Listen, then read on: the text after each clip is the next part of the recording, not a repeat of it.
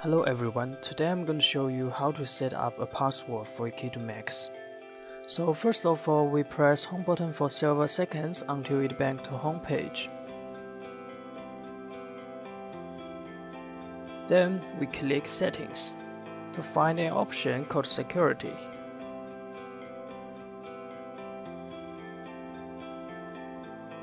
After that, we click screen lock and we select ping as our security model.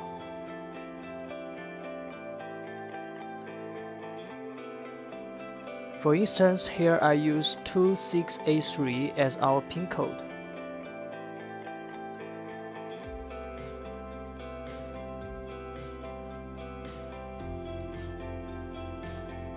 Okay, now everything is ready. We back to Xhorse application. Now we lock the Max. As you can see, when we try to unlock the Max, it requires PIN code. Okay, that's all. If this video helped you, don't forget to subscribe to our channel. Thank you.